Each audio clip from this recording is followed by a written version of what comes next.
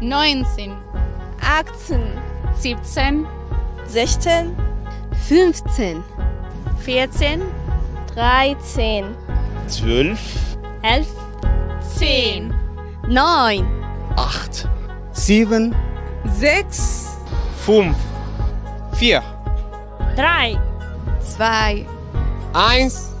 Los geht's!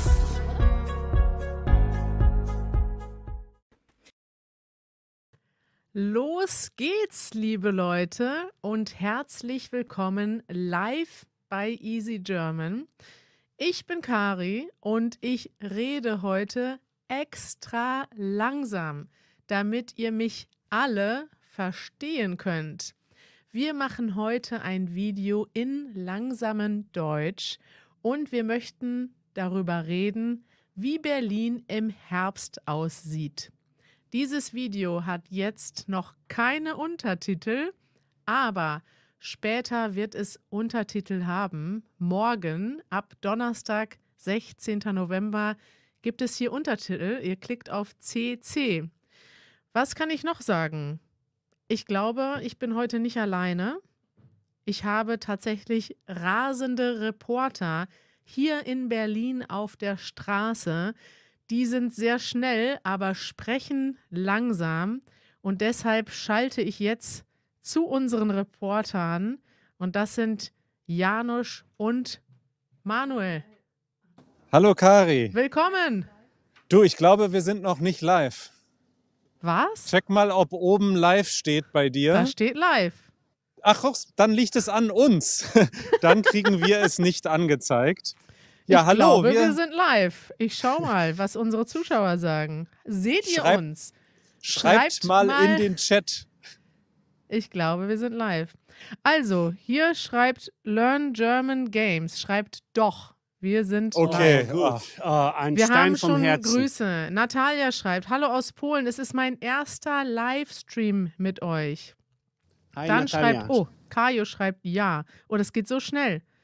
Renata sagt hallo aus Hannover.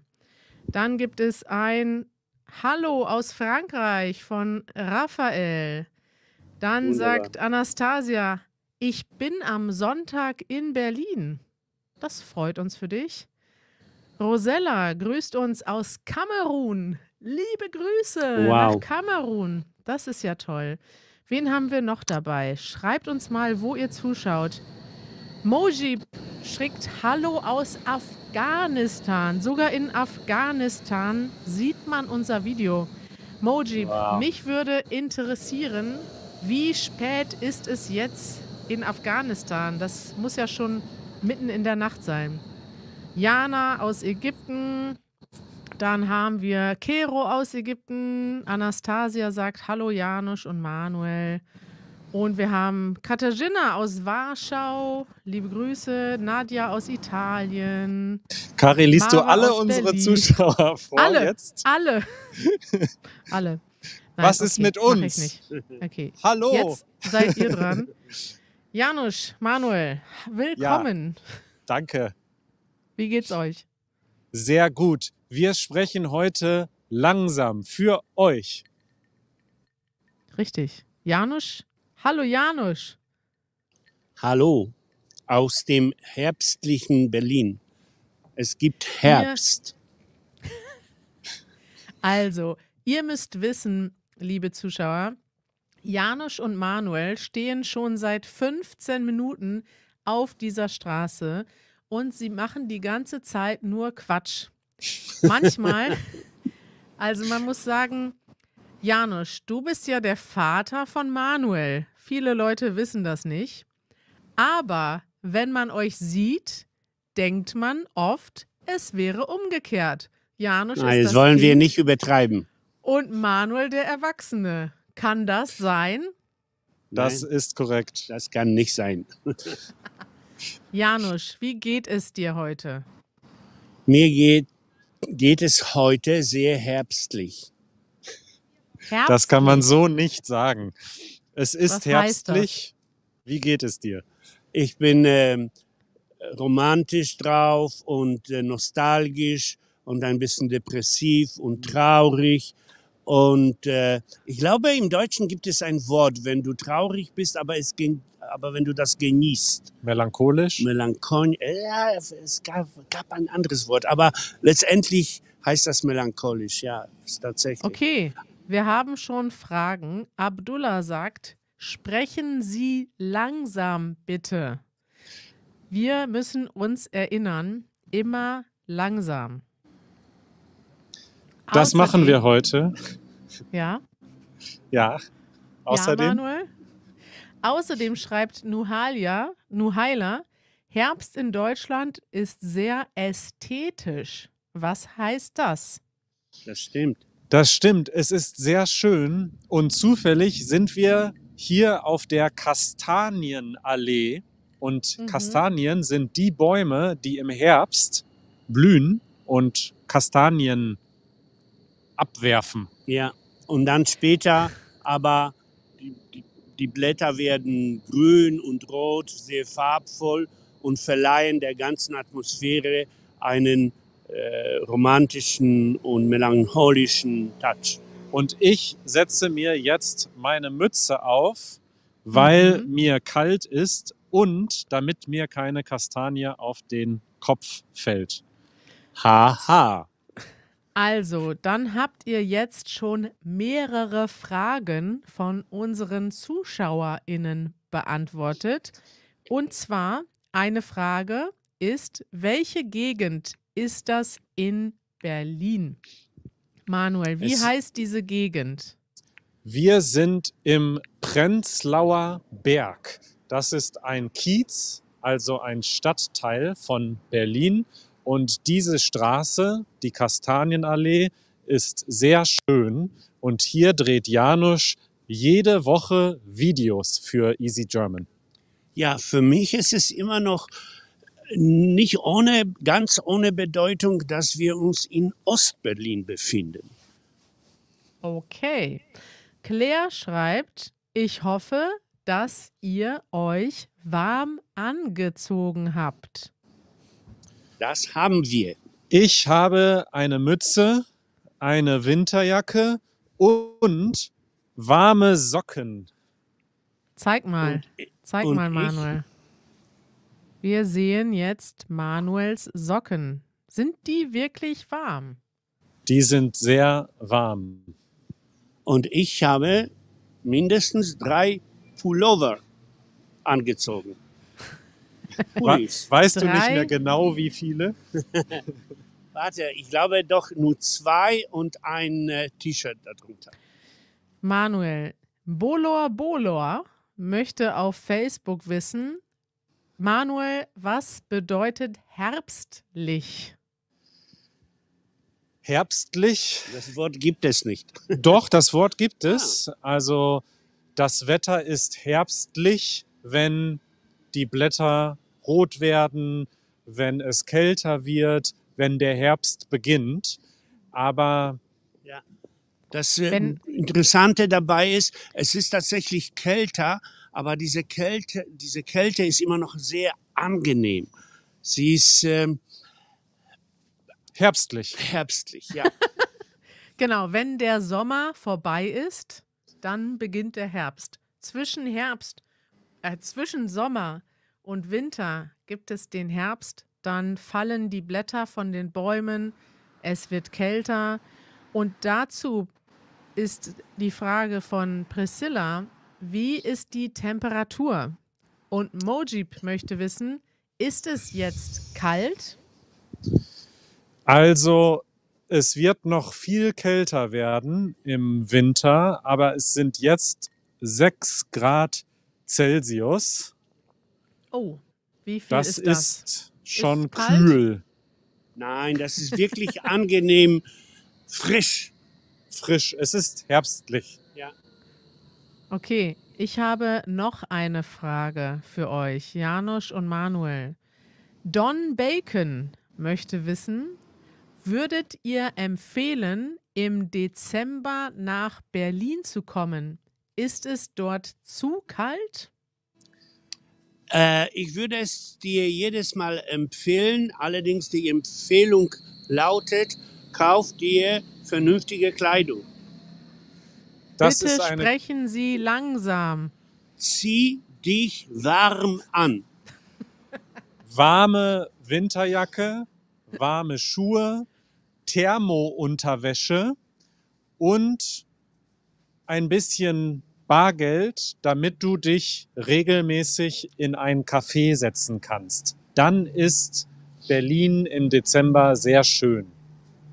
Und Schön. ich gehe auch im Winter auf die Straße, um mich mit den Menschen zu unterhalten. Es gab schon katastrophale Momente, wo es richtig zu kalt war. Aber es ist immer ein Teil eines Abenteuers. Allerdings müssen wir auch zugeben, dass wir sehr gerne im Januar und im Februar irgendwo anders hinreisen, damit wir den unangenehmen Berliner Winter entkommen. Richtig. Wir fahren gerne im Winter weg aus Berlin, weil es zu lange zu kalt ist.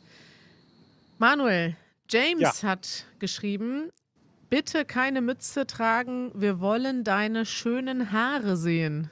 Manuel, was sagst du dazu? Dazu sage ich, zu spät. Mir ist kalt. Komm, Zu wir gehen spät. hier über die Straße. Ja, aber langsam. Okay, Wir erzählt mal. sprechen langsam und wir gehen langsam. Diese Straße ist gefährlich. Es gibt Autos, Fahrräder und Trams. Wo genau seid ihr jetzt? Wir stehen vor Gegenüber. von der Sprachschule GLS. Die Oha. ist dort. Ja. Willst du mal zeigen, Chris? Das So ist sieht die unsere aus. Partnersprachschule. Da machen wir unsere Meetups und unsere Summer School. Eine super Sprachschule in Berlin. Ja. Und Manuel. jetzt, Ja. Was jetzt? Jetzt- Was passiert jetzt? ich sehe einen Spätkauf oder Späti. Das ist das Wort für Kiosk in Berlin. Aber hauptsächlich in Ostberlin, musst du sagen. Das Hauptsächlich in Ostberlin. Weil diese Spätis wurden erfunden von der damals noch DDR-Regierung für Menschen, die einen Spätdienst hatten und keine Möglichkeit hatten, vernünftig einzukaufen, so dass sie nach der Arbeit auf dem Weg nach Hause noch vernünftig einkaufen können. Und das wurde dann später übernommen von allen möglichen Menschen und die betreiben diese Spätis immer noch. Und es ist eine beliebte Institution in Berlin. Man sitzt manchmal davor. Janusz, bitte Langsamer. langsam. Nochmal Was? in langsam. Ja. Also, ich fasse es zusammen.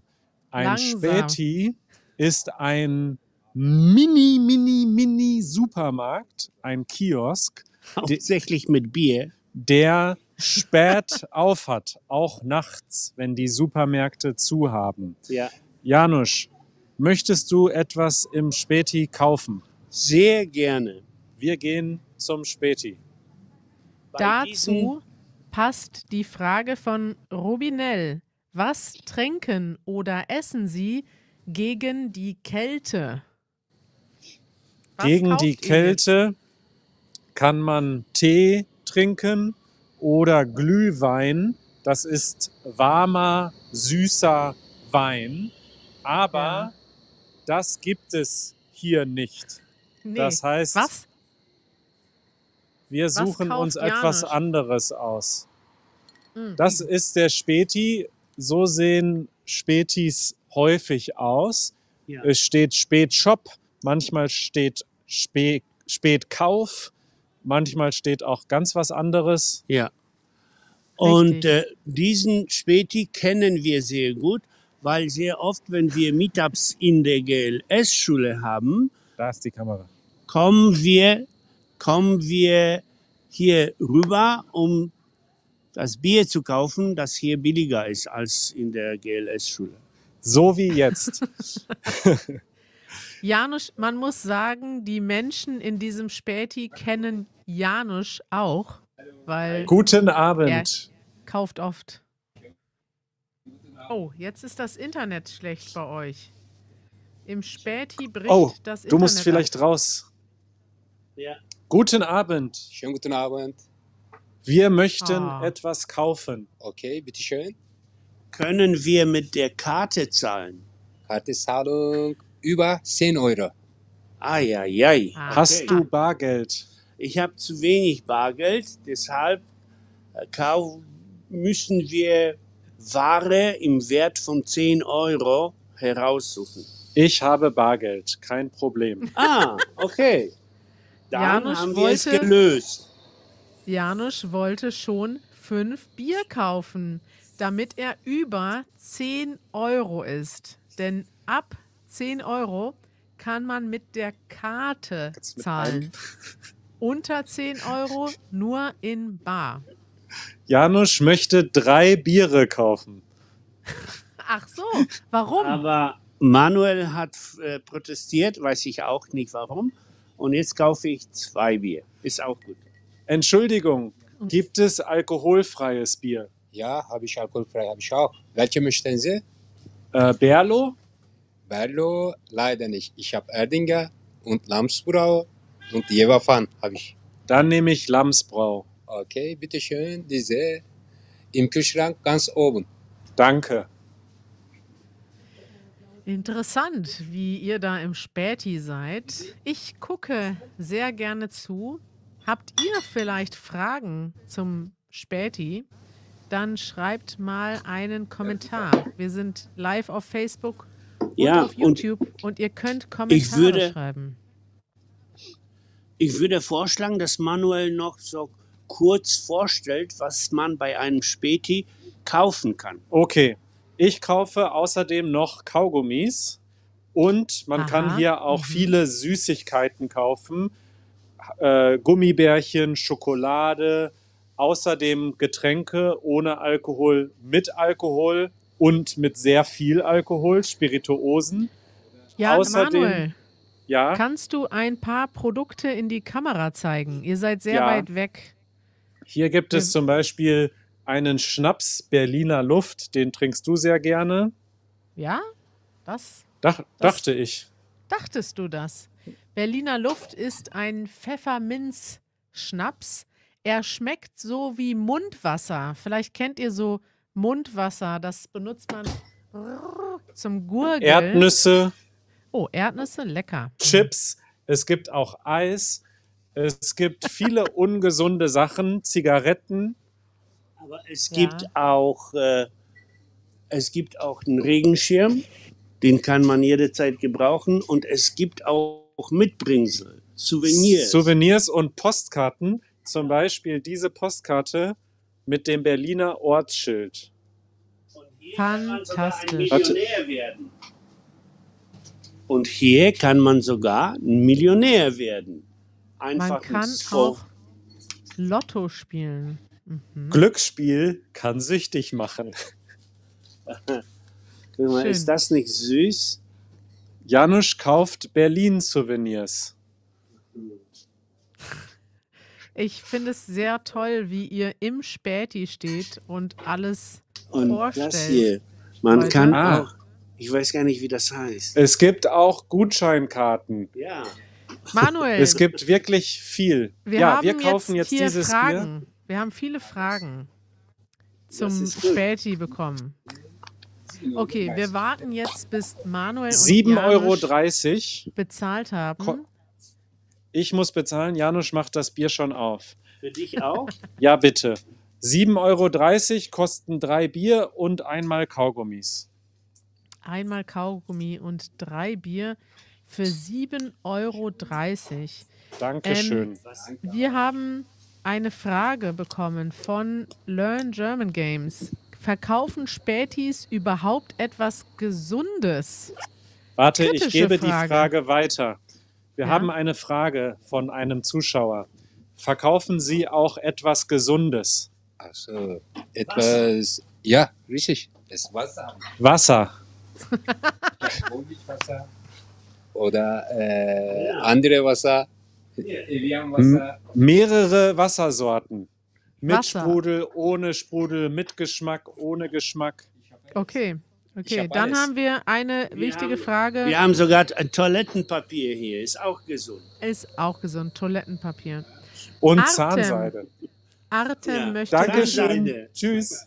Danke sehr. Okay, vielleicht können wir vor dem Späti noch mehr Fragen beantworten, aber ja, erstmal trinkt ein Bier und wir sagen Prost zu euch. Das Internet wird immer schlechter bei Manuel und Janusz, denn sie sind in Berlin und auf der Straße. Ist das Internet immer schlecht, Manuel? Nee, ne? Kommt drauf an. Sollen wir uns nicht drehen, das Licht auf uns fällt? Ihr seht super gut aus. In beiden Gut. Situationen. Und der sehr Späti schön. hinter euch ist auch schön. Wir haben eine Frage von Artem. Bis wann sind die Spätis normalerweise geöffnet? Sie Manche heißen sind, ja Spätkauf. manche sind die ganze Nacht geöffnet. Am Freitagabend und am Samstagabend die ganze Nacht bis morgens, also 24 Ja. Stunden. Und 7 Tage in der Woche. Zum Beispiel am Ende von Kastanienallee links gibt es ein richtig so ein größeres Geschäft und der ist, wie heißt das, 24/7. Rund um die Uhr geöffnet. Ja. Ich habe das Gefühl, dass Janusz sehr glücklich aussieht mit dem Bier. Ich habe jetzt auch ein Getränk hier. Ich mache mal. Hört ihr? Ja. Und Ja, ich hörst habe- du? Ach Leute, ihr seid toll. Mojib möchte wissen, gibt es in Spätis auch Obst und Gemüse? Normalerweise nicht, weil sie sehr klein sind. Aber es gibt einen ganz großen Späti auf dieser Straße, der verkauft auch Obst und Gemüse. Das ist aber nicht normal. Manchmal ja, manchmal nein. Joe aus San Francisco schreibt, liebe Grüße, Joe, wir haben uns in San Francisco getroffen. Kann man Apple Pay benutzen? Ich frage, Moment. Entschuldigung, kann man auch Apple Pay benutzen? Ja, Ja, ab 10 Euro. Ab 10 Euro, ja. Und dazu gleich die Frage von Jana. Meint ihr, dass über 10 Euro man mit Karte überall in Deutschland zahlt? Oder habe ich das falsch verstanden? Nein, das hat der Späti sich ausgedacht als Regel, weil die Gebühren sehr hoch sind. Und wenn man nur für 2 Euro mit Oh, wo Für sind denn Manusch den und Späti. Januel? Aber Guter Wortwitz. Janusz, Aber- Manuel, ihr wart kurz weg. Wir müssen weitergehen. Wir haben hier Genau. kein Internet. Hört ihr mich noch? Seid ihr Wir noch hören da? dich. Ja, wir sind Okay. hier. Das freut mich. Wir haben noch die Frage von Jana. Ist das so, kann man immer über 10 Euro mit Karte zahlen und unter 10 Euro nicht? Nein, es ist in jedem Geschäft anders. In Deutschland muss man immer Bargeld haben und eine Karte haben. Leider. Beides. Ja. Ja, aber Also- es verändert sich sehr schnell. Zum Beispiel ein Kiosk in der Nähe von unserer Wohnung hat auch immer diese Regel erst ab 5 Euro. Und jetzt hat er das geändert. Und ich glaube einfach, dass die Banken es den Verkäufern ein bisschen leichter machen wahrscheinlich, oder? Die Banken sind die Guten. Da- Glaubt Janusz. Immer. Anna Aber möchte wissen, darf man Bier auf der Straße trinken? Ja, das ist besonders in Deutschland. Man darf auf der Straße Bier trinken. Kein Problem. ich fand das in Amerika sehr lustig. In Amerika gibt es überall ein Verbot, strikten Verbot, aber es gibt Straßen, einzelne Straßen, wo es ausdrücklich erlaubt ist dann auf einmal. Interessant. Oh, Manuel, das ist eine interessante Aufgabe für dich. Armin möchte wissen, Manuel, kannst du einen Dad-Joke erzählen? Oh, das ist ja deine Aufgabe. Aber bitte überleg dir gut, was für einen Witz du jetzt hier live im Internet erzählen möchtest. Aber Fortnite! Manuel, du sollst den Witz erzählen, sagt Armin. Ich habe alle Witze vergessen, die ich gelernt habe in unserem Dad Jokes Video, das wir mal gemacht haben. Ich kann einen Witz nicht erzählen, sondern zeigen. Hier steht auf einem Haus: Kapitalismus zerstört, tötet, normiert. Das ist kein Witz. Das ist kein die Witz. Realität. Das ist ein Dad. Das ist Aktivismus Das und ist- ein das ist- politisches Statement. Denn in Berlin gibt es solche alternativen Häuser. Ich weiß nicht, ob es besetzt ist. Ich glaube nicht. Es wurde besetzt, aber dann wurde es reguliert. Man hat quasi diese... Okay, das ist nicht mehr A1. Wir wechseln das Thema. Danke. Bitte. Leute, wir haben nur noch 5 Minuten und viele Nein. Fragen. Wollen wir jetzt... Okay. Bleibt mal stehen, Ja. denn dann seht ihr besser aus. Beim Gehen ist das Internet sehr schwach. Darf Lass ich uns- etwas erzählen? Hier ist gerade Wir sehr haben viel Fragen. Krach.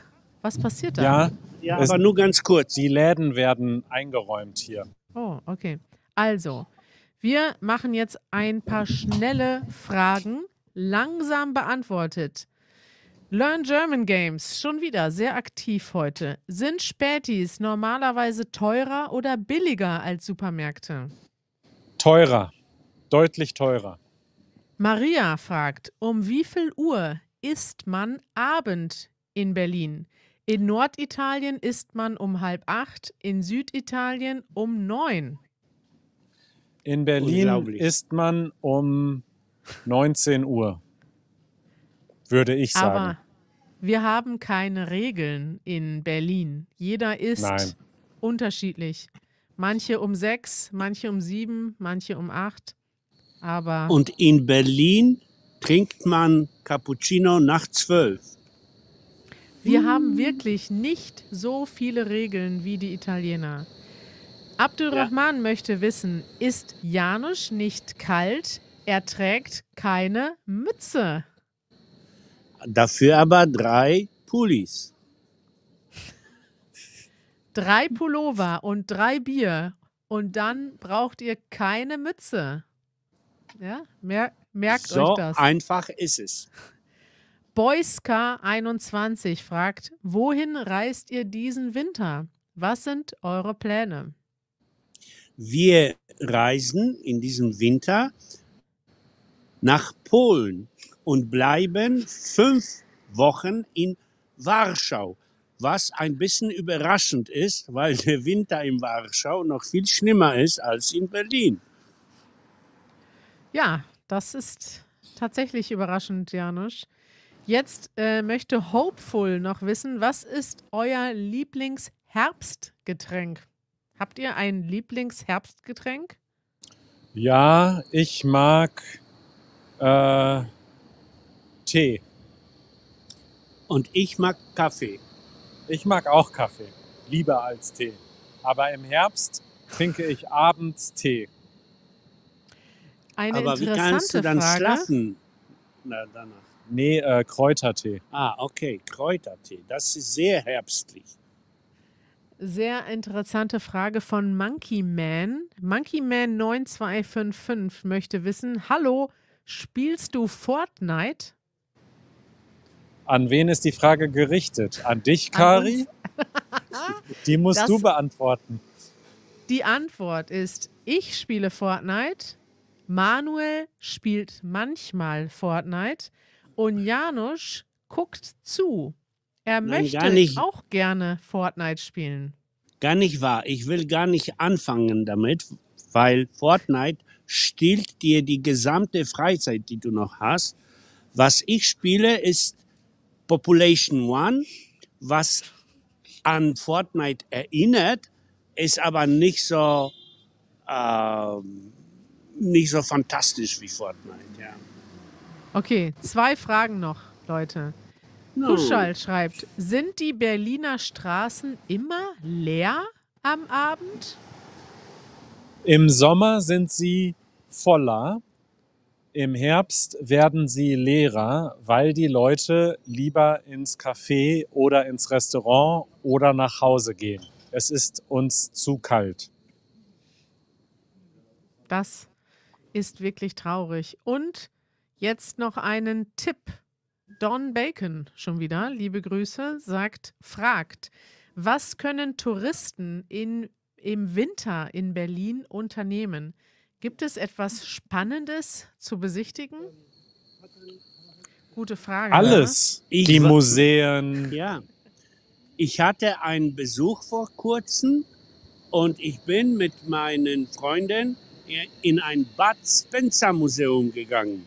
Und Das erste Museum in 20 Jahren für dich. Und es war überraschend schön und lustig. Ach, das ist schön. Noch eine letzte Frage. Die Fragen sind so schön. Oh. JCP möchte wissen, was ist ein Wegbier? Weißt du das nicht? Nein.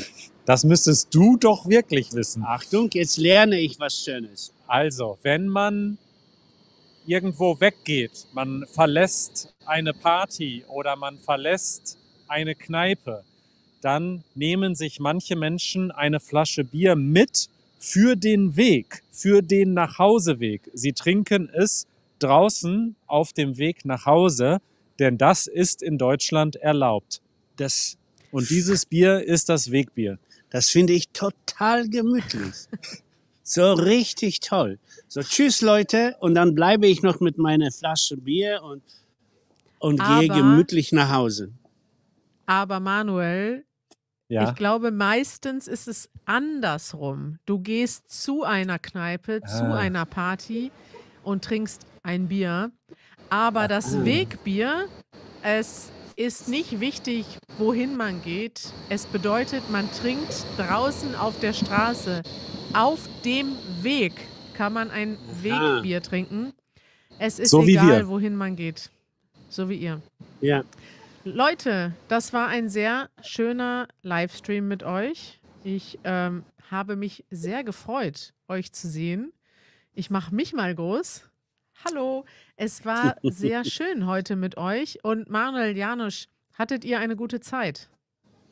Total. Ich bin so angenehm, ja nicht Betrunken. überrascht, aber geflasht von dieser Zeit, dass ich gerade gedacht habe, ich hätte gerne jeden Tag so einen Livestream gemacht. Warum eigentlich nicht? Warum eigentlich nicht? Ich habe es auch sehr genossen. Danke für eure guten Fragen. Es hat mich auch sehr gefreut. Es war schön, euch zu sehen. Jetzt schaue ich mal. Ihr könnt uns tatsächlich treffen bei den Meetups. Schaut mal auf easygerman.org Meetups. Dann könnt ihr mit uns Deutsch sprechen in Berlin und in anderen Städten. Ihr könnt auch ein Mitglied werden von Easy German unter diesem Link. Was kann man da machen, Manuel? Dort könnt ihr mit uns chatten auf Discord und mit uns Deutsch üben und ihr bekommt Worksheets zu unseren Videos und vieles mehr. Schaut euch das mal an. Vieles mehr. Es hat uns sehr gefreut, dass ihr zugesehen habt. Und ich habe noch eine letzte Frage zum Ende. DM schreibt, Janusz, kannst du bitte etwas auf Polnisch sagen? Dzień dobry, jak ci leci? Mam na imię Janusz. Bardzo miło mi było Ciebie poznać. Dziękujemy. Do widzenia. Schön. Jetzt haben wir auch noch Polnisch geredet. Leute, es war sehr schön. Leider haben wir nicht alle Fragen beantworten können. Das tut uns leid. Aber wenn ihr mehr Fragen habt, kommt doch einfach zu uns in unsere Mitgliedschaft. Hier ist nochmal der Link. Ihr könnt dann mit uns jeden Tag chatten und Fragen stellen. Und sonst, Manuel, was sieht man demnächst hier auf diesem Kanal? Oh, wir haben viele tolle Videos für euch, die wir gerade drehen. Klickt auf die Glocke und auf Abonnieren. Das ist wichtig. Dankeschön, liebe Leute. Das war schlau jetzt. Es war sehr schön mit euch. Was? Ich versuche mich zu verabschieden und ihr lacht. Okay. Janusz ist komisch heute. Was ist da los? Ich glaube, Manuel hat sich einen kleinen Rausch angetrunken. Manuel, ist da doch Alkohol in dem Bier? Was ist los? Wir müssen Schluss machen. Janusz ist einfach lustig.